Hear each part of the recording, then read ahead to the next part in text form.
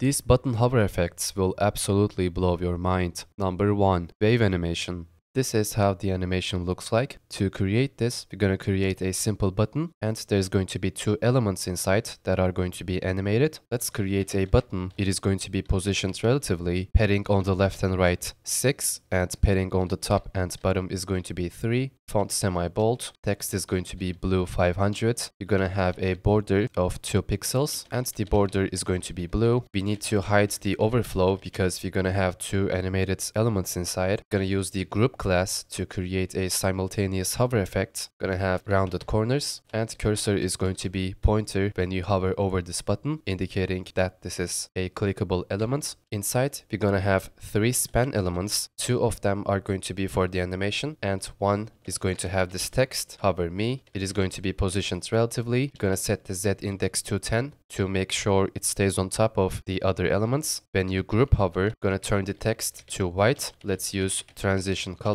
and set the duration to 800. On top of this text, we're gonna have 2 span elements. They're both going to be positioned absolute. Gonna set the inset to 0, which will set top, bottom, left and right to 0. Width and height is going to be full. The background is going to be blue 500. You're going to use transform scale. So the way this is going to work is one element is going to scale from left to right and the other one is going to come from right to left. So this first one is going to have a scale on the x-axis, which is going to be 0. And since this one is going to come from left to right, you're going to set its origin to left. It's going to have some rounded corners. The top right is going to be full and the bottom right is going to be full. And when you group hover, you're going to set the scale on the x-axis to 100, which means this element is going to get bigger on the horizontal axis and it is going to fill the background of the button from left to right. Let's use some transition, transform. Let's set the duration to 800. Transition is going to be ease in and out. And we're going to set the Z index to 0 to make sure these elements are behind the text. And since this is going to be the opposite, we can set the origin to right. So instead of coming from left to right, this is going to come from right to left. We can delete the bottom right roundness and turn this rounded top left full. Let's see how it looks. And there you go. Number 2, shining background.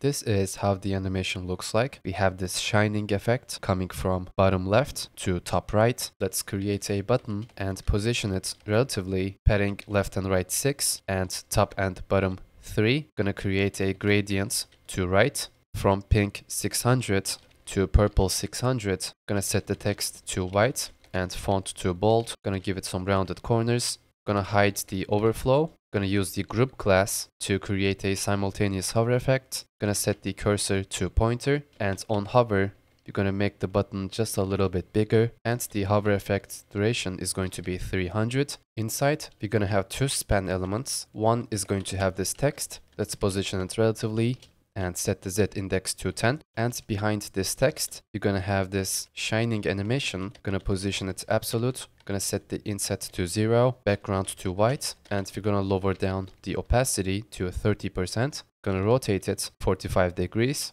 and we are going to move it on the x-axis minus 100%. On group hover, you're gonna bring it back to its original position, which is the 100%. You're gonna move it back by 100%. Let's give it a little blur and transition transform. Gonna set the duration to 500 and let's see, and it works perfectly.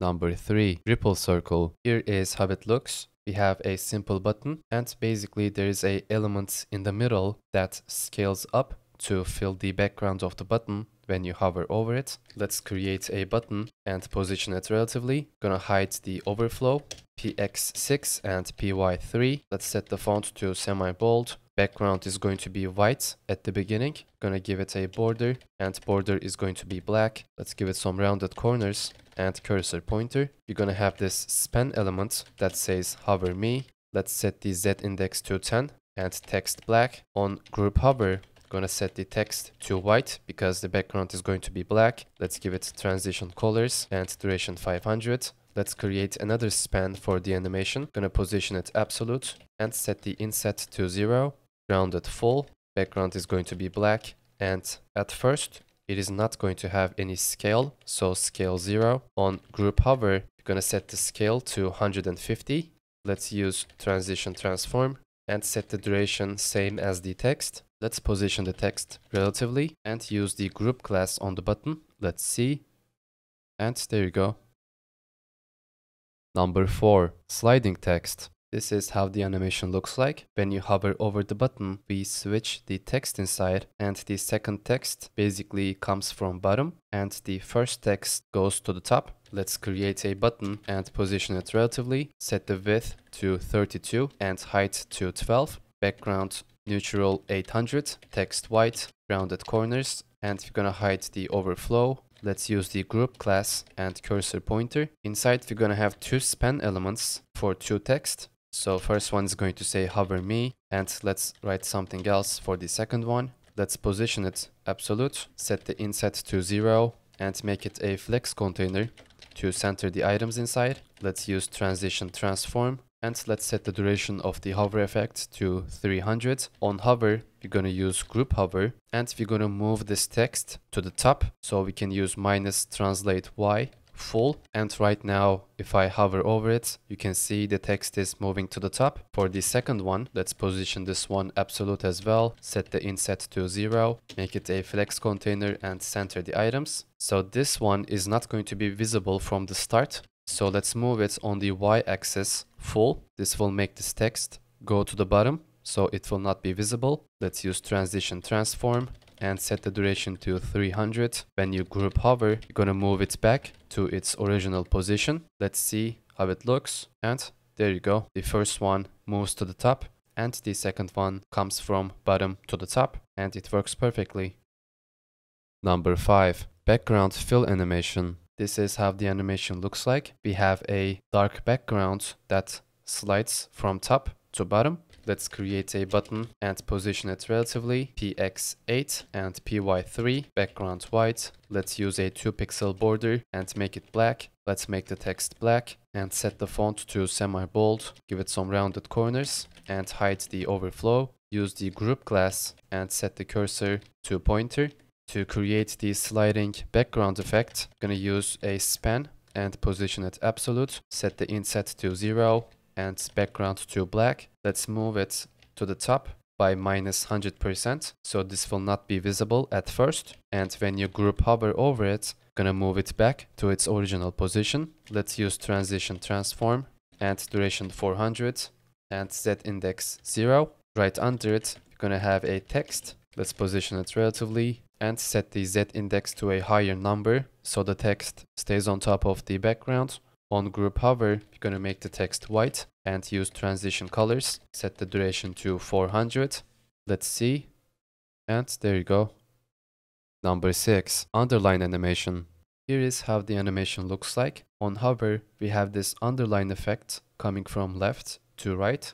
Let's create a button. Position it relative. px6 and py3. Text is going to be large, font semi-bold, and make the text blue 600. Let's use the group class and cursor pointer. Inside, we're gonna have this text, hover me, and a span right under it. Gonna position it absolute. It is going to be at the bottom left.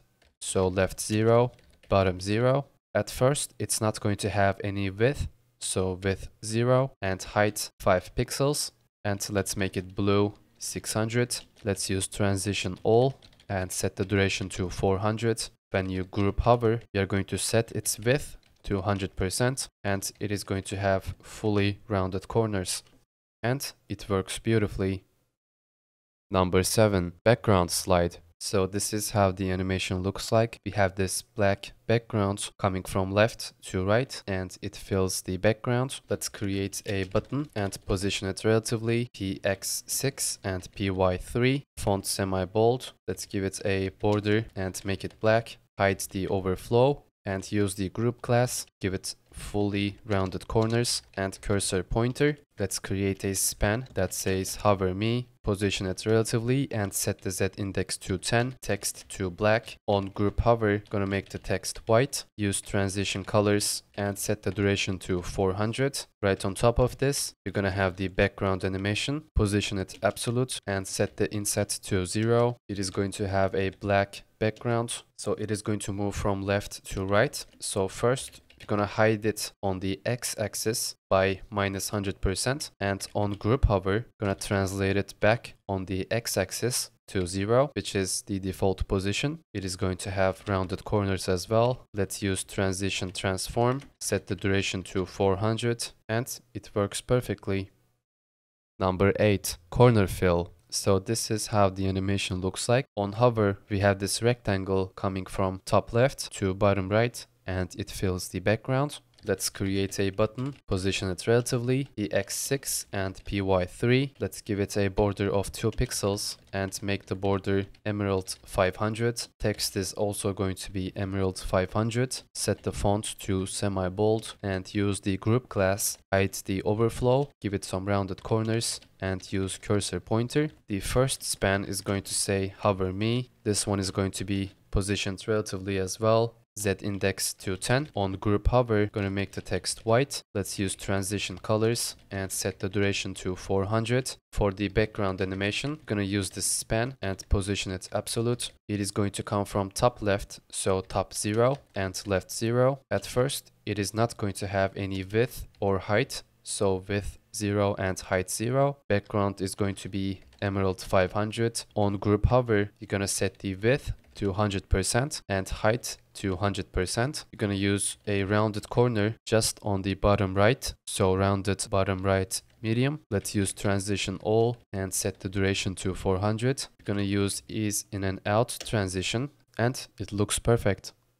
And that is it. I hope you find it helpful and enjoyed it. Thank you for your time, and see you in the next video.